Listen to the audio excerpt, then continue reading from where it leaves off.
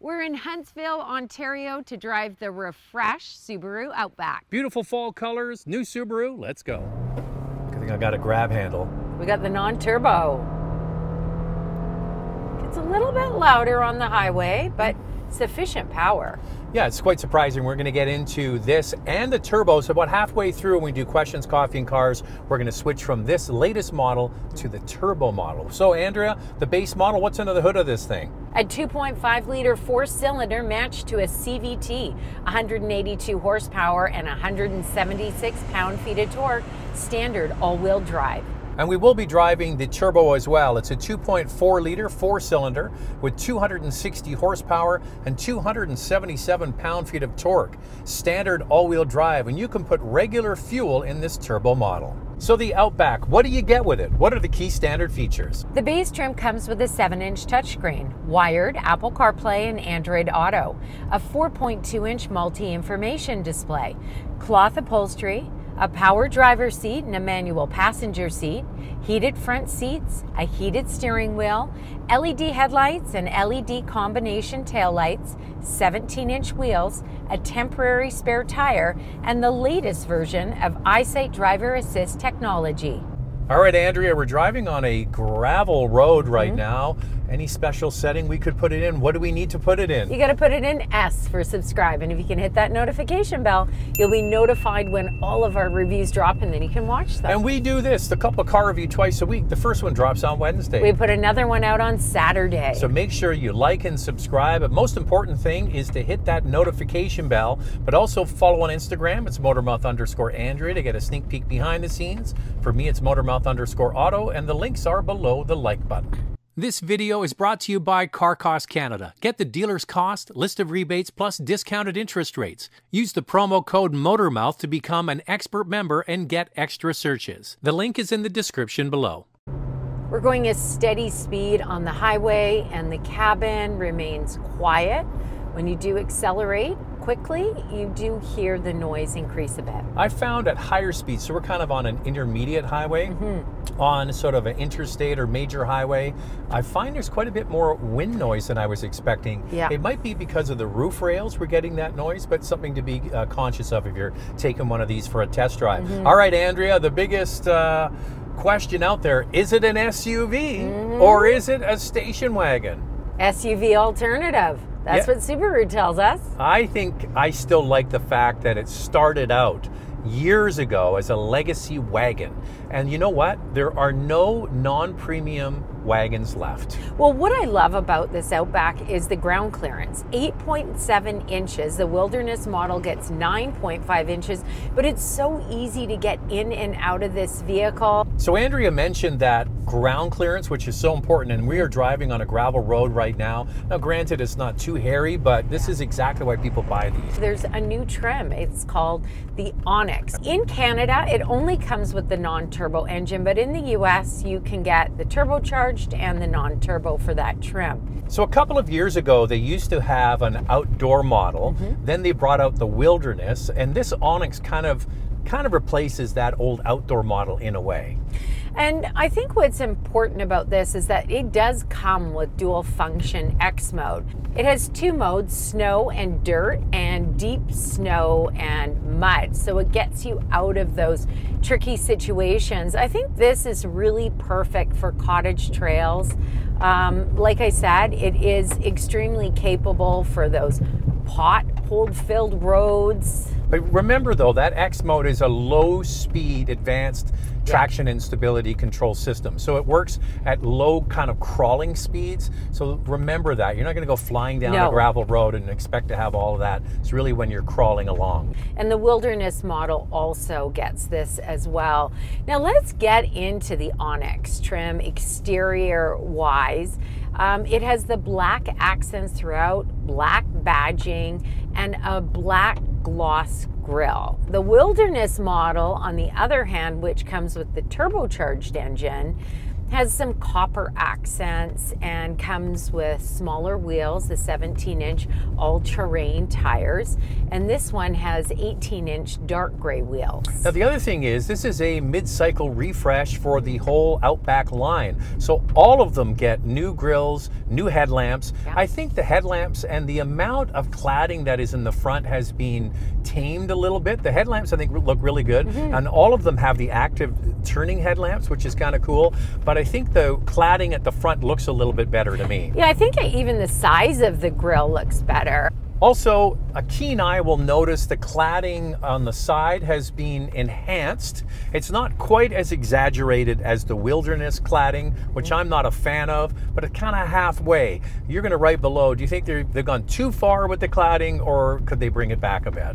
Now, all the models have roof rails, but it's the Wilderness model that can hold more weight. You can actually put a pop-up tent on top of the Wilderness model. When it is not moving, it can hold up to 700 pounds. Some other updates for 2023 include the latest Eyesight technology, which is Eyesight 4. It has the addition of an electric brake booster and an available wide-angle mono camera, which works together with the dual camera Eyesight system and recognizes pedestrians and drivers over a wider area around the vehicle. So that extra lens, basically the mono camera that has a 100-degree angle, is only on the top trim. It's probably going to spread to other Subaru models as they go through. So the stereo cameras that come with all of them is about 60 degrees. This goes out to 100 degrees, which is why it can capture more stuff. There's also the rear view mirror here that has a camera. The camera is now located on the roof antenna, and Subaru says that it has aerodynamic textures that keep the water away from the camera so that you have better visibility. Also, the camera in here is clearer now. That's one of the updates. The infotainment system has been improved as well. The HVAC controls on the touch screen. So there's actually quite a few changes for the 2023 model. Also, this is now a connected car. There is a SIM card that you get standard in Canada anyway with 3 years of coverage. So they can do over-the-air updates. You can also use your app to put the things like ventilated seats on it if the car has it, and auto start. So after the 3 years is done in Canada, the fee is $179 per year. I'm not sure how many people will take that, but probably for the auto start in a cold climate, there'll be some for sure. I think that's a big one. That's one feature, if you're used to it for 3 years, that you would probably want to continue with it. Also includes roadside assistance too. Another feature available in the Outback are ventilated front seats. You never had that before. And USB-C ports, which are in the front and the rear. They're also available. And a nice addition is wireless Apple Carplay and Android Auto on the larger 11.6-inch touchscreen. Unfortunately, that base trim with the smaller screen comes with wired Apple Carplay and Android Auto. So one up from the base model is where you want to be to get the showbiz screen. Over 11 inches. It's got the hotkeys at the bottom for your HVAC controls. They stay on permanently. They've integrated things better into the screen, the technology. But also another big one, Andrew mentioned the USB-C cable port there, and also a wireless charger. One up from the base, which is pretty good. And other features one up for the base include the sunroof, a hands-free power lift gate. There's also the 6-speaker audio system and dual zone climate control, which I think is a very important feature. Standard on the Limited trim and above includes navigation, the 12-speaker Harman Kardon sound system, a power passenger seat, what 3 words navigation, and the Onyx trim gets heated rear seats, anything above that trim as well. Top trim, ventilated front seats, a Nappa leather interior, and get this, a single disc CD player in the center armrest. In the United States, you've got a lot of trims and you don't get as many standard features on one up from the base model like we do in Canada. The sunroof is optional, standard on the Limited trim. Ventilated front seats are only available on the Touring trims. Heated rear seats are standard on the Limited and above, and a heated steering wheel. Driver's seat memory and Harman Kardon sound system only available on the Limited and Touring trims. Hands-free power tailgate standard on the Onyx trim and above, and the wireless charger we mentioned is optional, not standard on any trim. So there's a variety of options when it comes to upholstery. You get cloth for the base model, and then this Onyx trim that we're in, as well as the Wilderness, gets a soft touch all-weather material. You can get leather interior, and then the top trim, Nappa leather. And also on this trim, the Onyx trim, they've gone with standard rubber floor mats. And in the back, on most trims in Canada anyway, you get the rubber mat, which is something that people want to buy anyway. I think it's great that they include that with most trims. And I also like how they've gone with different stitching. Like this Onyx trim has green stitching, other trims get white, and then the Wilderness orange. The one thing I will say about Subaru, and it might not come across in camera, but the touch points, the padding on the dash, the doors, the seats, you can see the seats are really quite heavily bolstered. Yeah. They put a lot of effort into their interiors. Years ago, this was a criticism of Subaru. They've turned things around. These are some of the nicest interiors in this class. I really like the comfort level in here and how I'm sitting a little bit up and over the dash. It just feels really open. The visibility is excellent, and I get why people like the Outback. When it comes to front row legroom, this is very spacious, but the Forester and the Nissan Rogue actually offer more front row legroom. But is this a wagon or is this an SUV? That's the whole question. Yeah. When you get into the back seat, it's really easy to get into. Feels more like a sedan to me, or a station wagon. The seats are quite roomy, good legroom, good headroom. Second row legroom keeps up with the competition, but the Tucson Sportage and the new CR-V offer more. Now the cargo area is why people buy this over maybe a Forester, because it is really essentially based on a station wagon platform. You get a longer cargo area, and it's easy to load things like dogs in there, and I think it's a real favorite a lot of people. And I think that's the key. This is longer than the Forester, so you really see it when all the seats are folded down. The only other vehicle that offers more overall cargo space is the new CR-V. There you go. You know what, Andrea? Major omission on our part. We didn't get any coffee. But anyway. Oh, shoot. All right, let's get at it. Time now for questions, coffee, and cars. Not a coffee. We found a water in the door. At least something to drink, right? All right, your questions from Instagram. Can you please mention the car seat situation in your videos? How many latch connectors and how many tether anchors in each row? So what we'll do is we will add this to the part when Zach is sitting in the second row seat to our videos moving forward. So this one you checked? Yeah, so there's on the outboard seats in the rear, there are latches for 2 seats on the outboard right by the doors. But you can get a third car seat tethered over the back. So there's 3 tether points, 2 latches. Will there be a heated steering wheel option for U.S. customers now in the Onyx and Wilderness trim levels? Also, will Wilderness trims get the refreshed exterior? Unfortunately not. That heated steering wheel is just available on Limited and Touring models. But here in Canada, the heated steering wheel is standard. Because it's cold in Canada, eh? The other thing is all of them get the refresh. They all get the new headlamps and the new look. So yeah, every trim. Yeah. Have really liked these in the Outback form. Are they available in a manual transmission still? Unfortunately not, but you can get the Crosstrack with a manual transmission. It's smaller, but at least you can still get it. Forester used to have a manual. They got rid of that. Forester used to have a turbo. They got rid of that. But the good news is this has a turbo, no manual. But yeah, I think that's really the only drawback for someone who drives manual. But there's not many of you out there because you didn't buy them. No, which is why they got rid of them. Exactly. We put out a lot of content each week on the Motormouth YouTube channel, and it's so easy to find. All you do is go to the YouTube search bar and type in Motormouth, the name of the channel, then the brand you're looking for. In this case, it's Subaru, and all of our videos pop up. It's that easy. Do they offer a 360 view camera system with that huge infotainment screen yet? They do not. There is no 360 camera, but there are 3 cameras. Depends on the trim you get. Some have the forward-facing camera that you can put on the screen. Like the Wilderness trim has that. That's for going off-roading, going over crests of hills and things like that, but not all of them. No, not all of them have it. And now it's time for our hot topic. What's this one, Andrea? How is the 2.5 liter versus the turbo 2.4? The 2.5 liter felt underpowered when I took the car for a test drive last year. Has there been any changes? Turbocharged unit. Big difference.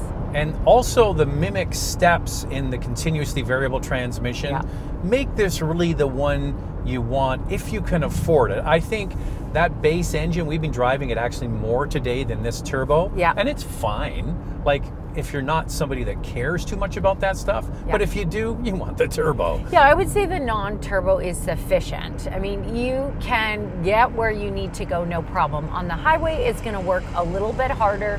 Cabin's going to get a little bit louder when you're accelerating quickly. But this just has a lot more power. The torque figure on this is 277 pound-feet compared to the non-turbo with 176. But I've talked to some followers and viewers, and they'll say to me, Andrea, I don't need all that power. This is good enough, and I don't want to make the stretch one up from the base model, let's say, with all those extra features. It'll cost you $6,000 more. If you don't like the Wilderness model, which has the turbocharged engine, that's the first trim, right? The problem with the Wilderness trim is that it's got all the goofy cladding on it. I just don't like the look of it. It sits up too high in its wheels. It's not for me.